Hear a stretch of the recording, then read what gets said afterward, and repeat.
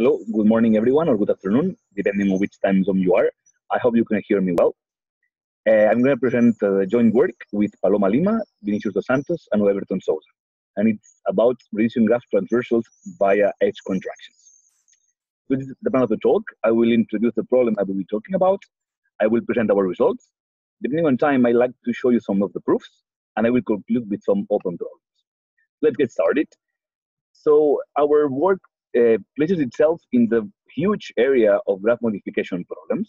So here, the most general setting is the following. Take your favorite graph class C, and let M be a set of allowed graph modification operations, such as vertex deletion, edge contraction, whatever.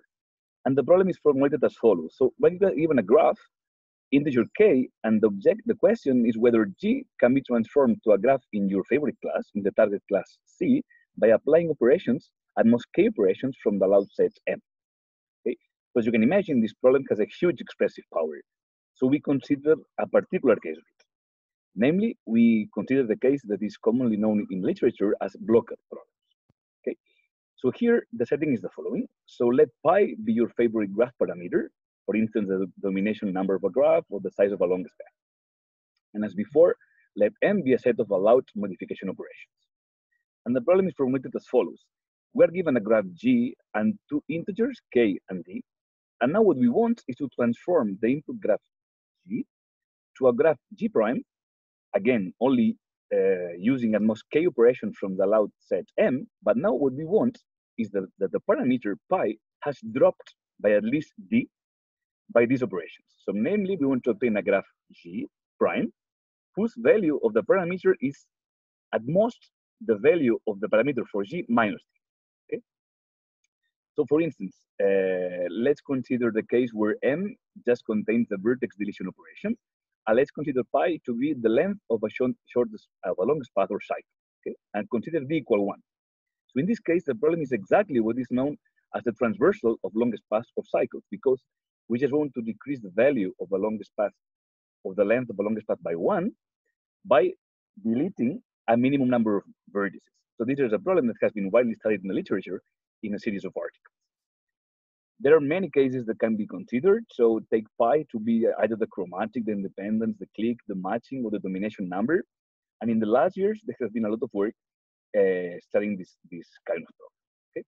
So we consider an even more restricted case in which the allowed set of operations M just contains the edge contractions. Okay? So we are only allowed to do edge contractions. So in this case, we call the problem contraction of pi. And again, we're given two integers. And so just for the remainder of the talk, keep k associated with contractions is the number of contractions that we're allowed to do. And D associated with drop is how much do we want the parameter to drop. Okay? So we're given a graph G, two integers k and D, and we want to apply at most k edge contractions to obtain a graph G prime in which the parameter has dropped by at least D. Okay? So contracting k edges to drop the parameter by at least D. Okay. So even for this particular case, there has been several articles studying it. So in a series of recent work, several authors have studied the cases where this pi is the chromatic, the independence, the clique, and the domination number. Okay? And in this work, most of the effort has focused on studying the complexity of this problem from the point of view of graph classes. So namely obtaining graph classes for which the problem is polynomial time solvable and ones for which it is NP-hard. These are results that I want to mention here from Galvi, Lima, and Rice from last year, from last MFCS, in fact, that says the following. Let pi be a parameter such that it is NP-hard to compute it in a graph, like most of the ones we can imagine, and such that when we contract one edge, we can make it drop by at most 1. Okay? Then they proved that unless p equal in p, there exists no polytime algorithm for deciding whether one given edge decreases the pi number of a graph. Okay? So note that this is not the same problem as this one. They prove that if we are given an edge, deciding if the contraction of this edge drops the value of the parameter cannot result in polynomial. Okay? So what do we do? In fact, we study even a more particular case than the general problem, and we focus on what we call graph transversals. So let me provide some definitions before I show you what we proved. So I denote with this symbol a fixed graph containing relation. Okay, so I will call it a relation, and I will consider the subgraph, the induced subgraph, the minor, and the topological minor relations. I will not define them here. I assume you are familiar with it. Okay, and I will denote by calligraphic H a fixed graph collection that can be finite or infinite. Okay? I don't restrict these collections to be finite. Okay?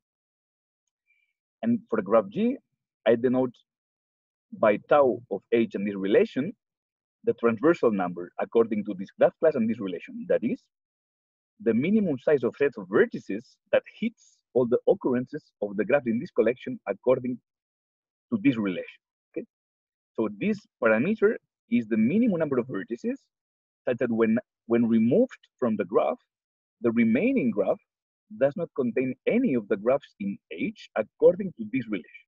Okay, so this is the commonly known transversal numbers.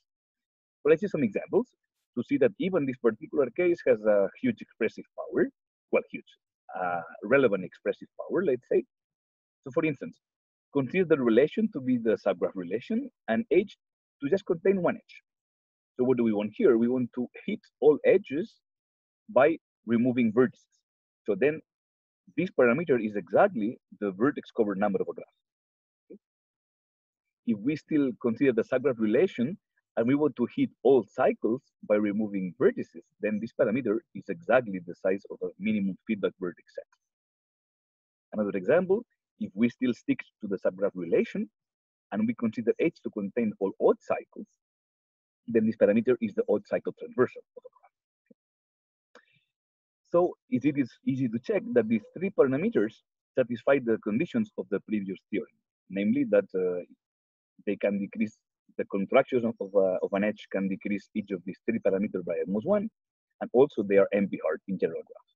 So by the previous result, let me go to the previous slide quickly. By the previous result, we have automatically that even if we are given an edge, deciding whether we can drop the vertex cover, the feedback vertex set, or the odd cycle transversal number of a graph by at least one is NP-hard. It cannot be solved in polygons unless equal. Okay, so what do we prove? Our first result is the following. So consider H to be any collections of graphs that contains two connected graphs. All the graphs in the collection should be two vertex connected, and it contains at least one graph that is not a clique. Okay, then we prove and let the relation be any of these four relations I mentioned: subgraph, induced subgraph, minor, or topological minor. Then we prove that the problem, the contraction phi problem, is co-NP-hard even for fixed k and d equal to 1. Okay, so even if we are only allowed to make one contraction and we want the parameter to drop by 1, it is NP-hard for any co-NP-hard for any collection containing two connected graphs such that at least one of them is not a clique. Okay, so this in particular shows the following. For feedback vertex set, the collection is a collection of cycles, so they are two connected, and many of them are not cliques. Similarly, for odd cycle transversal, the collection is odd cycles, so they are two connected, and all of them are not cliques. So we have that the problems of dropping the feedback vertex set and the odd cycle transversal by at least one by one contraction, so k equal d equal 1, is co-NP-hard. Okay. So what about the remaining cases? So which cases are not covered here? So for instance, if this collection contains only cliques, we cannot apply this result. So we prove that if H is a collection of cliques, each of them having at least 3 vertices, and you will see later why this is important. And for the relations of minor and topological minor, then we prove the same thing, that the contraction problem is co-NP-hard for fixed k equal d equal 1. Okay. So now we covered two connected graphs, we covered cliques. So the graphs that are not covered by this result, neither by this one, are, for instance, paths. Okay, paths are not two connected and are not cliques. So except P2. So what did we prove? We proved that let H be a path with at least 4 vertices, and let calligraphic H contain this path and then any collection of two connected graphs, and let the relation be any of these 4 relations that we consider. Then we prove the same thing. We prove that the contraction problem is co-NP hard for fixed k equal d equal 1. Sorry for this noise. I hope you can still hear me. There is someone cutting the grass here. I hope you can still hear me. I'll try to speak louder. Okay. So this is on the negative side. So as let's see what we proved on the positive side. So we had as a corollary that the contraction for fixed vertex set in the previous slide and odd cycle transversal at co-NP hard for fixed k equal d equal 1. So the natural question is whether is this problem always hard for natural parameters phi? And on the positive side, we prove the following. We prove that for the vertex covered problem, the situation changes completely. We prove that the problem can be solved in this time. Some function of d times n to the power 2d or some function f that we will see later. Okay, so in particular, for every fixed d, we have a polynomial time algorithm for any k. Okay? So this is in sharp contrast with the fitness vertex set and odd cycle transversion cases that are hard even for fixed k equal d equal 1. For vertex cover, we prove that for every fixed d, the problem can be solved in polynomial. Okay? So this is our main result, that it exhibits a sharp difference between the fitness vertex set and odd cycle transversal and vertex cover. Okay? And this is also interesting because as we saw, the proposition that we saw from last MFCS, from Galvi et al., showed that we are given the edge to be contracted, even for that vertex cover, the problem is hard. And we prove that if we have the freedom to choose the edge, then the problem can be solved in polynomial. So such an algorithm, as you may know, from using terminology from parameterized complexity, this result can be stated equivalently as an XP algorithm with parameter t. And as a byproduct of our proof, we get the following corollary. We have that if we want to stick to FPT algorithm, then we show that the problem can be too approximated in terms of k. So in terms of the minimum value of k that achieves this dropping in FPT time. Okay. So if we relax the decision version to the approximated version, then we can get an FPT algorithm. And this follows from our proof. Okay. So using terminology from parameterized complexity, this means that the problem can be too approximated in FPT with parameter. Okay, so let me show you some of the proofs. I have more than 10 minutes left, and I want to focus on the proof of the algorithm. I will not mention the NP hardness reductions here. I will just focus on the algorithm. Okay, the reductions are from a restricted version of 3SAT, and you can find it in the proceedings. Okay? So let me focus on this. On the fact that the vertex cover problem, the contraction for vertex cover can be solved in such a running time. So just recall the problem for you not to get lost. So we want to drop the vertex cover of a graph by at least d by making at most k edge contractions. Okay? So before providing such an algorithm, let's check that the problem is at least NP hard. Okay? It may even polynomial, but it's not. Let me just check this. So let me just show you that the problem is NP hard, even if the vertex cover number of the graph is given with the input. Why? Because the particular case, if we take d equal to the vertex cover number -1, then it means that we want to drop the vertex cover number to 1. It means that if the input graph is connected, which are the graphs that have vertex cover 1? These are stars. Okay? So this problem is exactly star contraction. I have a graph and I want to contract it to star. Okay? If we assume that the input graph is connected. It is known, it is not difficult to see, that the star contraction is equivalent to the connected vertex cover problem.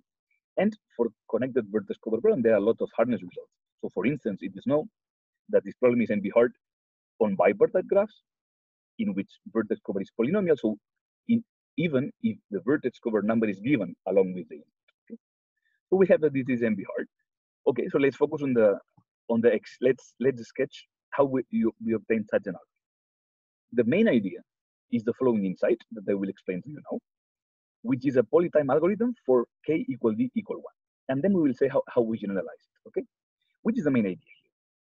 Given a graph G, consider a minimum vertex cover X, okay? Here I highlighted consider because we don't need it for the proof. Just consider it for the analysis, okay? So here we have a picture that X, we have minimum vertex cover. So the complement is an independent set. And the important observation is the following. If the input graph G is not bipartite, the graph induced by X needs to contain at least one edge. Okay, but then if we just contract this edge, then we obtain a graph in which this will be still a vertex cover of this graph of size 1 less. So contracting this edge will have dropped the vertex cover by at least 1, in fact, by exactly 1. So without knowing who is X and without knowing what is this edge, we can directly answer that if G is not bipartite, we are dealing with a yes instance. Okay, this is the main observation that constitutes a fundamental difference between vertex cover and the other parameters. Okay? And what happens if G is bipartite? Okay, now G is bipartite, otherwise we can answer yes directly, and now we exploit that the vertex cover in bipartite graphs can be solved in polynomial time by conics theorem. Okay, so what do? We compute the vertex cover of the input graph in polynomial time because now we are in the bipartite case. And then for every edge, it is easy to see with a very simple branching algorithm that the vertex cover of G, where we have contracted E, so this is I denoted with this symbol, the contraction of E, can be also solved in polynomial time. Then we are done because we just have to check for every edge of G whether the vertex cover has dropped by contacting this edge. And that's it. So the algorithm is very simple. If the graph is not, we first check if the graph is bipartite or not. If it is not, we just answer yes. And if it is, we solve the problem easily in polynomial time. Okay. So now let's see how we can generalize this idea to arbitrary values of K and D. And for this, we use the following notion. Let BC of G, so this stands for bipartite contraction number. So BC of G is the minimum set of a set of edges whose contraction results in a bipartite graph. Okay, so is the BC of G is the minimum number of edges that we have to contract in G to obtain a bipartite graph. Okay, so in other words, well, in particular, BC of G is 0 even only if G is already bipartite. Okay, and we use the following results of Hegernes et al. From a few years ago that says that computing the value and deciding whether the bipartite contraction number of a graph is at most K is FPT, parameterized by K. So we will use it as a black box in our algorithm. Okay, so let me sketch how the algorithm goes. The first observation is that we may assume that K is at least D, because as I said, the contraction of an edge can decrease the vertex cover by at most 1. So we can check whether this is at most D, otherwise we can conclude directly that we have a no instance. Okay, so now we have that K is at most D. The first thing we do is we check using this algorithm as a black box whether the BC of our graph is at most D minus 1, okay, in FPT time. We check this. And we distinguish two cases. The first case is if the vertex cover number is at least D, so if the answer to this question is negative, then what do we know? Let's mimic what we did in the previous slide. Consider, and again, we don't need to compute it, consider a minimum vertex cover X on my graph, and focus on the graph induced by X. Then, since we know that the bipartite contraction number is at least D, this graph needs to contain at least D edges. Because since the complement of this graph is an independent set, it has no edges. So if this induced subgraph contains strictly less than D edges, then this will contradict that the BC of G is at least D. Okay, but now, by the same argument, if in X we have at least D edges, we can just contract them and obtain a graph in which the vertex cover will have dropped by at least D. So here we can, similarly as before, we can directly answer that we are dealing with a yes instance and we're done. Okay. Again, note that we don't need to compute the vertex cover. We just know if this number is at least D, we are dealing with a yes instance automatically. Okay. So now we can assume that the vertex cover number is at least D minus 1. And what do we do now? We consider the connected components of our graph G, and we distinguish two cases.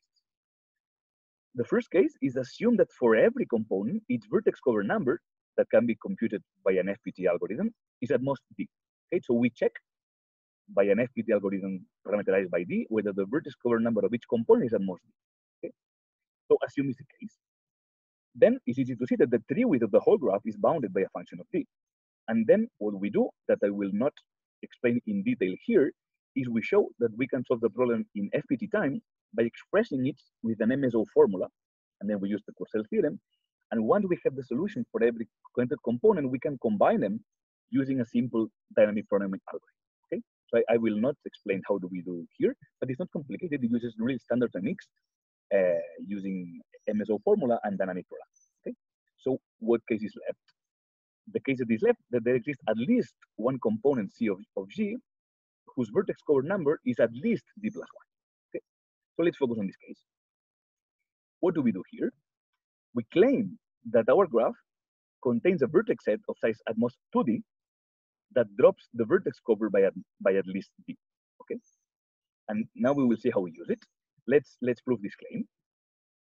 We will see that the sufficient condition for this claim to hold is that for every H connected graph and every minimum vertex cover of this graph of size at least 2, there exists 2 vertices in the vertex cover at distance at most 2 in H.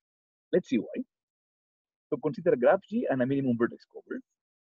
So if the vertex cover contains some edge, then we just declare as U as V the endpoints of this edge, and they are at a distance at most 1, so we are happy. So suppose that here we have no edge, and consider the vertices in the independent set in the complement of the vertex cover. Okay. What will happen if all of them have degree 1? Okay. Then if all of them have degree 1, and here we don't have edges, our graph will be just a collection of the stars. Okay. But by assumption, our vertex cover has size at least 2, and our graph is connected. So this cannot happen, okay? Because if we had at least 2 stars, then the graph will be disconnected. So necessarily, there exists one vertex here of degree at least 2. And then we just take U and V to V2 of its neighbors, and they are at distance at most 2 in H. Okay? So now in this case, we declare U and V to be 2 such vertices. Okay? And now what we do, why this fact implies the claim? Because then we just iterative contract these red edges, okay? And what does it give? It gives that by doing at most 2D contractions, we have dropped the vertex cover by at least D, okay? Because if we contract these edges, it's like moving this vertex here on the vertex cover, and we have identified these 3 vertices into 1. So we have decreased the vertex cover size by 1 by doing 2 contractions. And here we have decreased it by 1 by doing 1 contraction. Okay. So we doing like this, what we obtain is a vertex set of size at most 2D that this vertex cover has dropped by. Okay. So now that we have it, we can automatically say that if the vertex case at most is at least 2D, we can answer yes. Okay. Otherwise, we have the case at least 2D minus 1. And what do we do here? We just enumerate all sets. We enumerate all sets of vertices, of edges of my graph of size at most 2D minus 1. And here is important to note that this is the only step in our algorithm that takes XP time. And then what we do, then for each of them, we have to compute the vertex cover number of G contracted this in FPT time. Okay. Let me just sketch very briefly how do we do it. What we do is we find a vertex set of linear size in D whose removal from this graph results in a bipartite graph.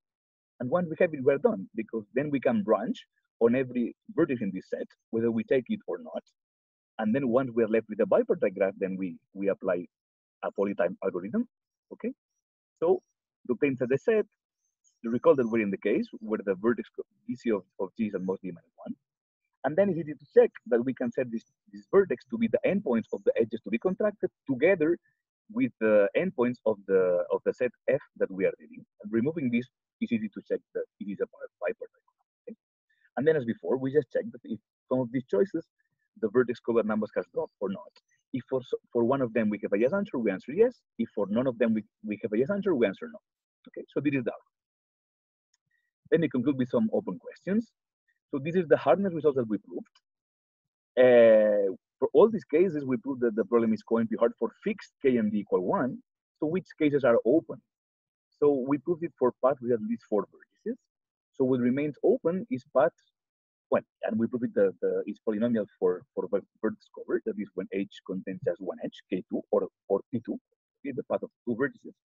So concerning clicks, what remains open is when H contains click with at least 3 vertices for the induced subgraph or subgraph relation. For path with exactly 3 vertices, it's open. We know that for 2 vertices, the vertex cover is polynomial, and with at least 4 vertices, is going to be hard. So for 3, we don't know. For arbitrary 3, we still don't know. We think that there will be cases that are hard and cases that will be easy. So establishing this dichotomy will be interesting. And if H contains this connected graph, this seems to be tricky. We have not studied this problem. So we've showed such an algorithm for contraction for vertex cover for K2. So the natural question is the problem FPT or W1 hard?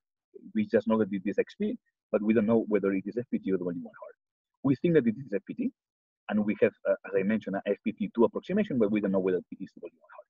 And the last thing that I want to mention here is that for the cases that are hard, I think that it's natural to parameterize this problem by the value of the parameter. Okay? So I will skip this here, but there are cases that are easily seen to be FPT. And but for collections that contain no planar graph, I think it's interesting to look at this direction. And that's all. Thank you for your attention.